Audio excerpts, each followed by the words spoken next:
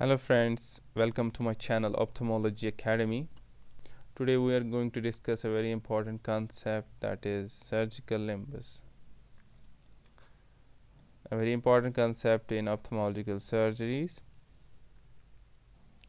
It's actually a 1.5 to 2 millimeter wide circumcorneal transitional zone between the cornea on anterior side and the sclera on the posterior side. It needs a fair bit of demonstration. Hopefully you will get an idea with the diagrams and illustrations. This is the illustration showing this gray hole is the cornea, and these three, this dark, this violet, then this light blue and yellow, are the three landmarks of the surgical limbus. We'll go step by step to decipher this mystery of surgical limbus. Coming to this will be the superior aspect of the eye, that's at 12 o'clock, that's towards the forehead. This will be the temporal, this will be the inferior, and this is going to be the nasal. And this arrow points to the anterior limbal border, posterior limbal border, and this is the mid limbal border, and this is going to be our anterior limbal border. These are the landmarks for understanding the surgical limbus. I will explain further, so bear with me. Then this anterior limbal border is actually the anterior boundary. It's the anterior margin of the surgical limbus, and it is delineated by the insertion of the conjunctiva and tenons into the cornea. This is our eye model as a whole, but we are more concerned with the limbus, that is this part. So if we draw this part in a magnified way, we are going to get this. We'll illustrate here. This is very important, so have your attention. This is cornea, this is sclera, and this is the iris. A few points to note here is this is our ciliary body, this is the trabecular meshwork, this is mesh zigzag reddish which I have drawn is the trabecular meshwork, where this black circle illustrates it actually denotes the Schellem's canal. A Schellem's canal is present in the posterior part of the trabecular meshwork. Again, coming to this thin line represents the tenons, and this violet denotes the conjunctiva. They are actually adherent to this sclera, but for illustration purposes I have dissected them out. Now see, this is going to be our anterior limbal border. Anterior limbal border where the tenons and conjunctiva are attaching. Then this is our mid limbal border. This mid limbal border is nothing but it is actually the junction of this blue zone and the white zone. Okay, this is the mid limbal. It's a junction of blue and white zone, and it is a very important surgical landmark, as we shall see in this video.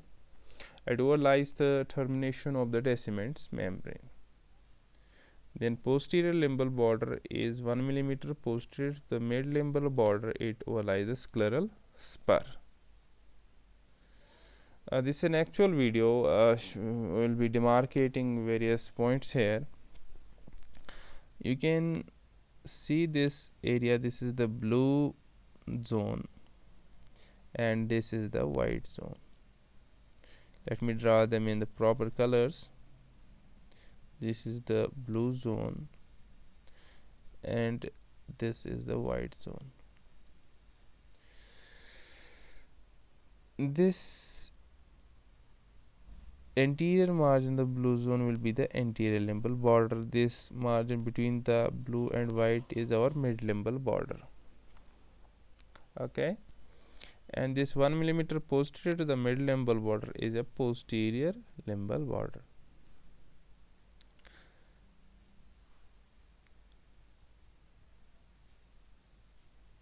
Now, important areas which are demarcated by these three limbal borders are called as zones, which I have already illustrated. These are two zones. One is the blue zone, another is the white zone. The blue zone is between the anterior limbal and the posterior limbal border. This is the blue zone between this anterior limbal and the mid limbal border, and this is the white zone between the mid limbal border and the posterior limbal border. One thing important note here is that, as you can see, this white zone is roughly equal in all directions. Its width doesn't change, whereas blue zone, the width is largest in the superior quadrant and it is very small in the temporal and the nasal quadrant, while it is fairly wide in the inferior quadrant. Blue limbal zone is, as I have described already, it is the zone between the anterior limbal and the mid limbal border, usually seen only after dissecting limbus free of conjunctiva and Tenon's capsule, as we have seen in the video. Now, white limbal zone is posterior to the mid limbal line. Now, why we are bothering ourselves with the surgical concept of surgical limbus? Because it has many clinical applications. Once you understand surgical limbus, it will be easier for you to understand ophthalmology surgeries, as well as it will be easier for you to perform ophthalmological surgeries. In cataract and glaucoma surgeries, usually the surgeon operates at superior aspect of the cornea of the limbus, that is at the 12 o'clock. The reason for this is because, as we have seen, the blue zone is widest in the superior quadrant, so we get more of the space. That is here we have more of the space to place our incisions, to do surgical manipulation, and we have more well delineated surgical landmarks superiorly. Although nowadays temporally we are also doing, but it's far easier to do surgery in the superior aspect, that is the superior part of the surgical limbus, because it's wide, as I already told you. Even though the inferior part of the surgical limbus is also wide, but owing to many reasons, surgeons do not operate here. One of the most important thing is the chance of endophthalmites are more in the inferiorly placed incisions, although temporal is nowadays being done. Second important clinical application is, while we are doing cyclodestructive procedures or pars plana incisions, we have to remember that these surgical this surgical anatomy, the surgical structures are slightly more posterior from limbus in superior and inferior quadrants. Let me explain. Since the superior and inferiorly this blue zone is wider, so this surgical limbus is wider, hence we'll be having ciliary body a bit more posterior, we'll be having pars plana a bit more posterior in superior and inferior quadrants. So any surgery on ciliary body and pars plana, we have to make incisions a bit more posterior in superior and inferior quadrants.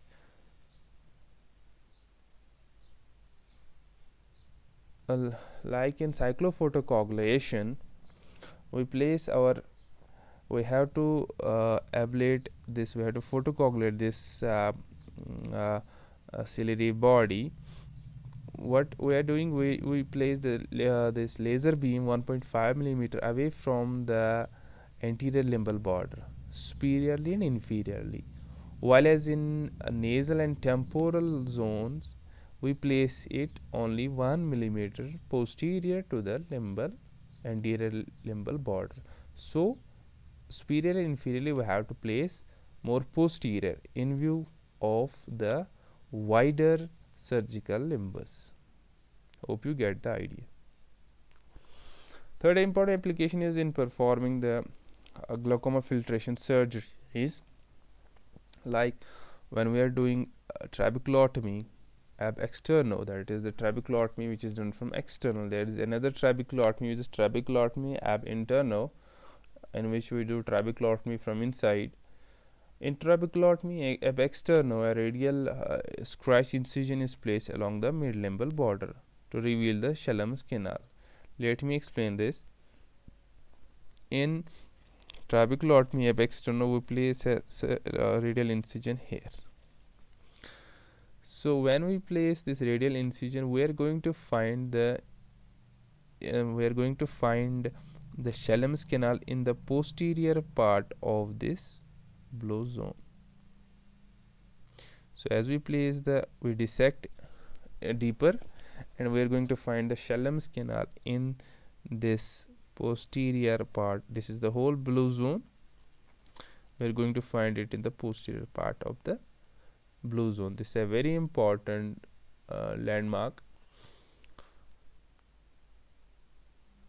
And second is when we are performing a trabeculectomy, it's important again to differentiate various surgical landmarks of surgical limbus. In trabeculectomy, we place our incision here, that is after lifting the partial scleral flap, we incise here and we dissect deeper. As we dissect deeper, we are going to enter the AC. This is our AC, anterior chamber. We are going to enter anterior chamber just in front of the trabecular meshwork. This is the trabecular meshwork we are entering, and then another incision is placed, the deeper incision is placed here, and this whole block is excised.